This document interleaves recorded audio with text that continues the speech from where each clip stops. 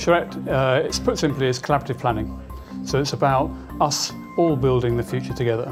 So we've got key partners here today: Yorkshire Water, the Environment Agency, and importantly Hull City Council and East Riding of Yorkshire Council, working together on the future of Hull, but particularly on water sensitive design and managing water around Hull, such that we start to work with water and take opportunities from living with water. Well, I think since 2007 we've worked together in partnership really well in Hull and East Riding. A lot of partners coming to the table, a lot of joint projects. What I'm hoping to do is to take that to another level, hopefully joining up a lot of the benefits, a lot of the cash that we've all got to try and create some really good schemes for the people of Hull and Haltemprice. When you're managing water, it's impossible to do it not within a partnership. So we work very closely with the East Riding of Yorkshire, Yorkshire Water and the Environment Agency to effectively manage flood risk. And what we are trying to do, and this is a key objective for this sort of partnership moving forward, is aligning our investment strategies. This is actually a really unique opportunity for us to be involved in this charrette. It's not something we've really done before.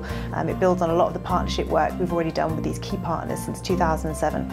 This is the first of a series of charrettes that are going to be held across the area, led on by Yorkshire Water in partnership with us and with Hull City Council and the Environment Agency, and to be involved with partners from not only across England but across the world. I mean, we've got people here from Canada, which is absolutely fantastic. To hear their experiences and the lessons they've learned from dealing with similar problems to what we're looking at in our area is absolutely fantastic. So we're really keen and excited to be part of today. These events like this, whether they're workshops or design charrettes like this, are really about communication tools and making sure that we have alignment in terms of values and principles and the vision that everyone is subscribing to. And they're really about trying to get that alignment and everyone to have the same base level of information and to get everyone buying into what is that big grand vision that everyone needs to be on board with, and everyone kind of pulling in that same direction. I'm hoping to share the U.S. experience with flooding and risk and vulnerability assessments with this community. And the exciting part is this process does work.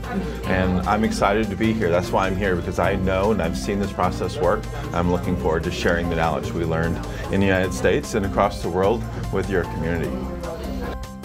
So the great thing is we get to work with our partners and hear what their concerns are, what their challenges are too. So the solutions we come up with don't just resolve the problems that Yorkshire Water faces, but it starts to address the real priorities in the city, starting with the planners, but then moving on to the communities themselves.